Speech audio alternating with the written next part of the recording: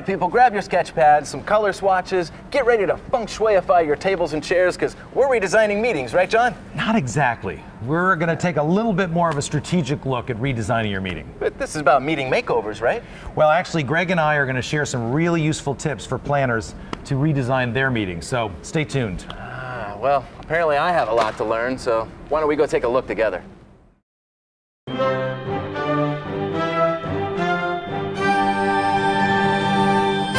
We're fortunate to have with us Greg Van Dyke, Senior Vice President, PSAV, and John Folks, President, Minding Your Business. Welcome. Thanks very much. Thank you. The subject today is redesigning your meeting, and Greg, I'll start with you because I don't think a planner would say, I'm always redesigning my meeting. Every meeting is a new meeting, but I think you're talking about something broader than that, aren't you? I think that when planners say, I'm always redesigning my meeting, they're talking about redesigning their general session. And this is really thinking about things a little bit more strategically from a comprehensive standpoint. And so I know just walking out of the general session from community leaders this year in Orlando, they talked about the meeting is the design is the experience. And so that's what I think we look at this session is, are you really thinking about strategically, AV, not a checkbox or not an experience for the general session, but how you provide your meeting attendee an experience from before they leave at home, all the way through to repurposing your content after the meeting. So that's when I talk about strategic meeting design is a comprehensive life cycle experience. I would have to agree with you, Greg, because I really think that when most planners are looking at their meeting, they are looking at that general session, and it really does take stepping back, looking much more broadly at the whole experience. And I think it's absolutely critical now more than ever because, things are changing. Attendees' expectations have really climbed much higher. And I think that in order to continue to deliver the kind of value that our attendees expect, for them to keep coming back year after year, we've got to really start to freshen that experience. More than that, we have to freshen it in a way that's going to make sure that we're delivering value to that attendee. And is it for both of you, I guess, not just AV or technology, it's also content, right? Is that correct? It absolutely is, and I think that while AV is an absolutely critical part, AV and technology, generally speaking, it's content. It's how we deliver that education and that content.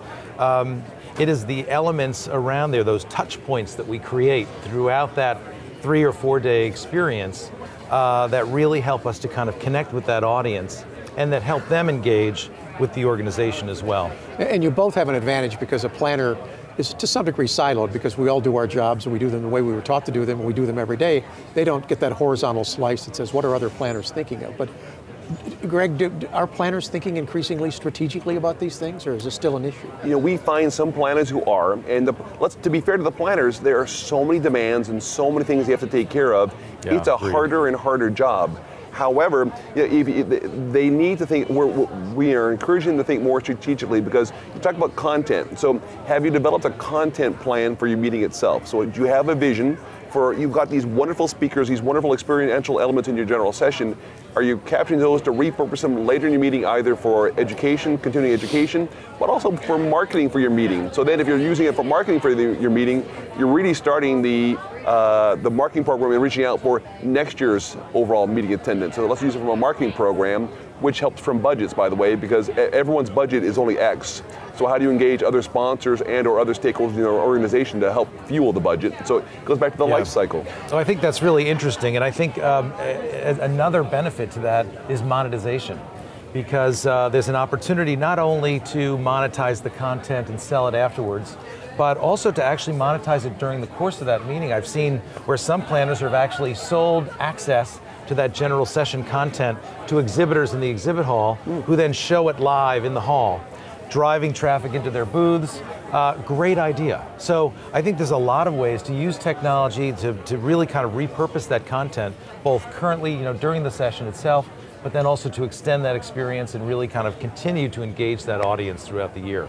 And I've always been interested because the RFP process affects so many things. It is what it is, and it is what it is for good reason, but still, doesn't it get in the way of thinking strategically? I mean, when does the process begin? Because what I might interject, and if you touch on briefly experiential touchpoint mapping, because I think that gets the idea of, yes, you have responded to an RFP, but if you engage with, at the end of the day, it's a partnership.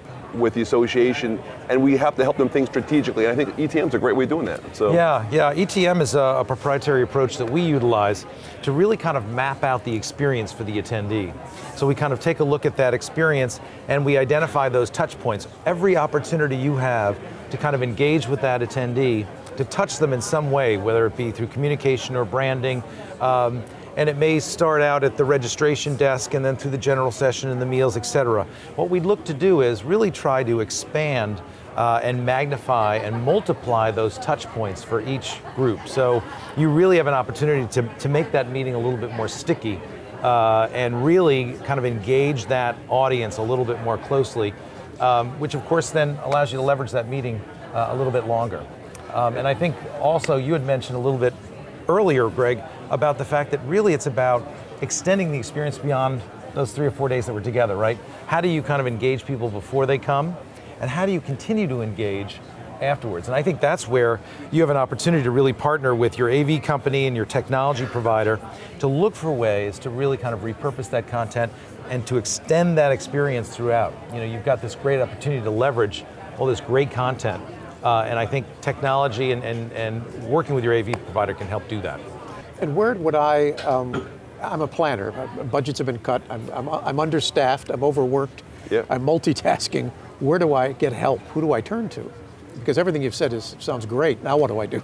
There's 2 elements. One is I think first thing we would encourage is everything's not always a finite budget. Right. So when I say that, how can we help identify and work with you early on to identify potential ways to create monetization opportunities? So we understand it's a business world, but if we're able to create monetizable assets for either your meeting attendees or the sponsors of your meeting, we can help you get out of that budget crunch. Secondly, with advanced planning, you can use technology to replace other elements, other scenic elements. So technology will cost, but technology can also drive down other costs. So again, with those advanced planning elements and ways for us to help raise the total number and help you manage the bottom line as well.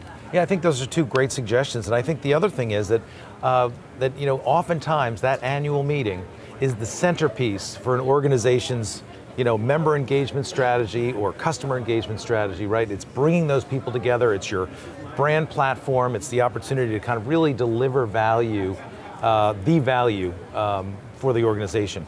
And so sometimes it takes an investment, and sometimes you have to look at not the fact that how do I do this less expensively, but if this is such an important asset for us, perhaps we need to invest to make some real changes in that experience. And so you may have to look at other, outside of monetization opportunities, perhaps you go into your reserves or look for other budget line items that you can invest that money to drive other elements. But it definitely sounds like you're both talking about it as look at ROI, not just cost. What I love about this approach is, at the end of the day, your meeting is for education and your meeting is for your member engagement, but you have to tap into getting new audiences. You have to tap into your marketing budget. You have to. So there's more than one way to look at these different things. And if you look at it from a strategic overall thing, what's it mean for your organization and your attendee? It allows you to think about things holistically. So and let's face it, we tend to chop things up into our little organizations. That's a real challenge for us. Let's take that step back and we think about talking strategically, because what's the overall macro purpose of all this, and how do we all work together?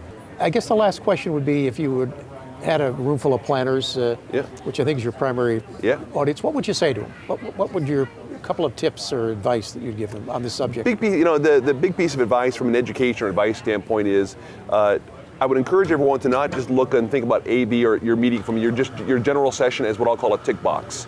Think about the communication objectives, think about the goals of your organization, and how do you think about not just the general session, but the overall experience. And I think that if you look to how to maximize their overall experience and to engage your attendees all along the way, your audiovisual provider and your event technology providers can give you some great ideas to help you get there. So bring us in early and help us think about the overall strategy, the overall path, and I think we can help you achieve your communication objectives. I would have to agree with Greg 100%. I think all of those things are critical. The other thing that I think is absolutely important is that the meeting professional today has to know their audience even better than they did before. They've got to understand the audience by segment. They've got to understand the wants, needs, and desires of those audience members so that they can then design an event experience that's going to meet their needs. Because if they're not delivering on that promise, they won't get them back again in the future. So I think that's what I would suggest. Perfect. Great advice from two industry pros. There you go. Thank you. Greg, John, thank you. Thank you very much. Appreciate it. A lot of fun. We've been speaking to Greg Van Dyke, Senior Vice President, PSAV, and John Folks, President, Minding Your Business.